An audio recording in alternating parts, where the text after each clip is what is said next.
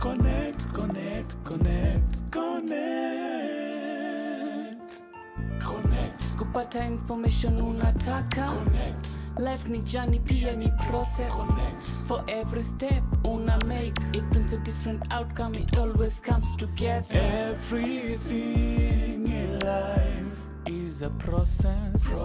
Life is a journey. Life is a journey. Believe in the process. Everything in life Comes together. Life is a journey. Life is a journey. Believe in the process. Yeah. Inspiring, informing, And impacting. This is The Connect.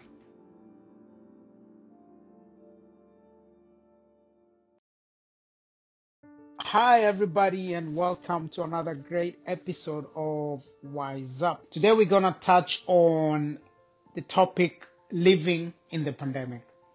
Life as we know it has definitely changed since COVID-19 struck. Our freedom to mingle with friends and family has been challenged and most cases actually is limited. Unlike before, when you only had to worry about your car keys or whether it's raining, whether it's sunshine and what to dress up, where to go and all that, now you actually have to worry about carrying a sanitizer, putting on a mask and actually to social distance.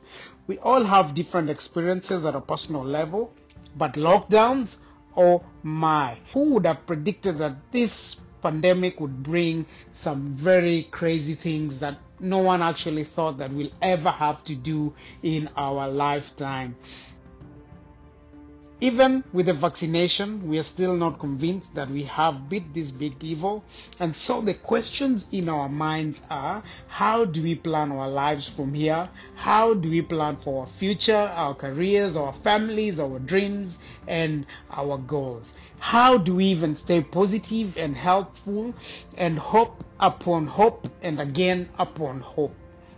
Well, while we may not have all the answers, today we want to share some tips on how to live through the pandemic and possibly any other situation in life that you have no control over.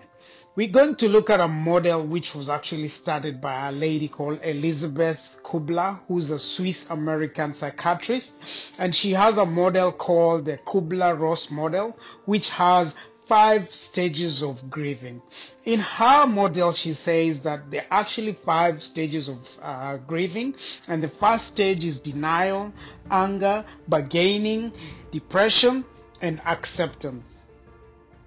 1.5 years down the line, some of us are still in denial, with the worst of them thinking that COVID-19 is a big conspiracy and doesn't really affect people. With every snap lockdown, we express our anger at the situation, the government, and sometimes at one another. Some have even taken it further, expressing it through demonstrations in major cities, and still, some of us have found ourselves bargaining that we will at least get an opportunity to celebrate our graduations, wedding, and in some such situations, say goodbye to our loved ones. The depression stage has seen many giving up and unfortunately dealing with a pandemic in an equally negative way. This is by doing drugs, alcohol consumption, violence, and actually disconnecting from their loved ones and society in general. Acceptance, according to Kubler, allows one to change their mindset, knowing that we may not be able to fight, but we may as well be prepared to be better at whatever is going on. Acceptance allows us to take advantage of the small things that we are still able to do despite the restrictions, such as taking 5-kilometer walks and setting up a home gym. It also allows us to change our mindsets for positive attitude so that instead of complaining when you make that Zoom call to your family members, we actually use this opportunity to encourage, to build others, and to plan for a better tomorrow. Our second tip is avoid dwelling so much on negativity. We spend so much time watching the news on the pandemic, and even when we are not, we're discussing what we watched with friends and colleagues. In psychology, this is called rumination.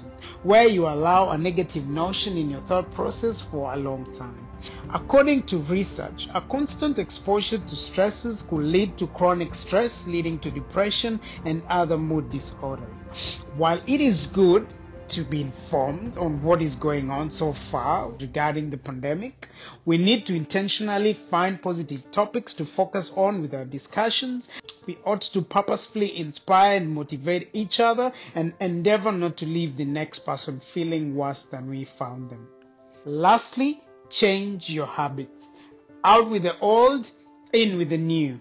I know it might sound cliche, touche, and whatever touche or cliché you may want to call it, but it's actually very impactful and helpful to your health.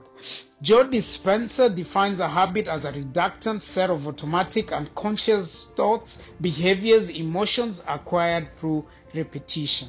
He further explains that you can be so attuned to a habit that your body becomes better than your mind in doing the same activity. It's important therefore to direct your body to do even that which it will otherwise not do. You may not be a gym person, for instance, but with limited places to visit, your body requires that extra movement to function at optimum.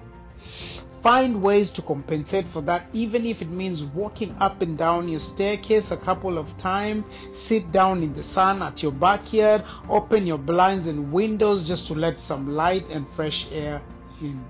Learn a new skill, redecorate, declutter your house, do something that contributes to your personal development, e.g. reading a book. But lastly, most importantly, make sure that the pandemic does not end with you.